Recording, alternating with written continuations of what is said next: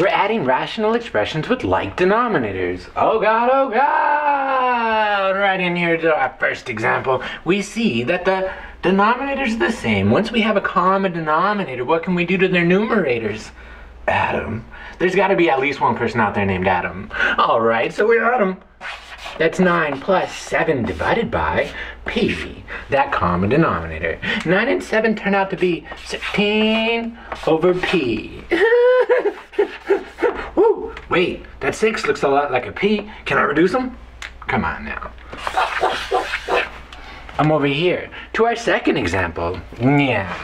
Here we're subtracting rational expressions with like denominators. So once I have those common denominators, then I subtract their numerators. That's 4 minus 7 all over.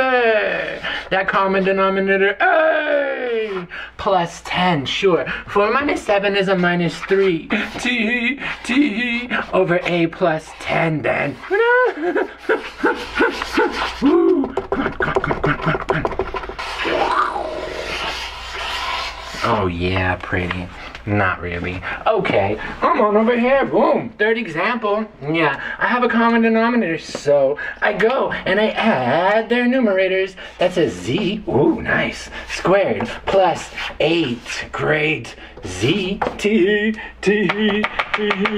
and that's all over the common denominator of z plus 8. Great. Wait, we can factor and maybe reduce. So we deduce that we can pull z out and z plus 8. Great. Wait, that's all over z plus 8. Great. Wait, I see I can reduce.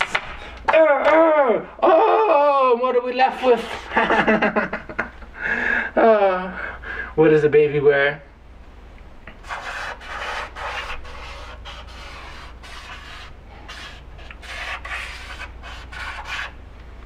Onesie. We're sorry, the number you have dialed is not in service at this time.